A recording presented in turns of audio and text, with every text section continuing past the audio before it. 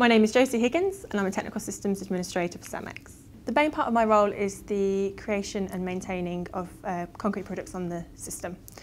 We ensure that they comply with the British and European standards.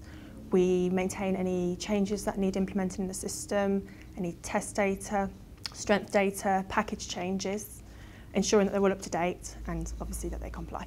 I would recommend this role to anybody that enjoys working in a team. Teamwork's definitely a crucial part of this role. You need to have good communication with others in your team as well as the plants and other departments within the business. Cemex provide brilliant opportunities for you to further yourself in your role, in your career.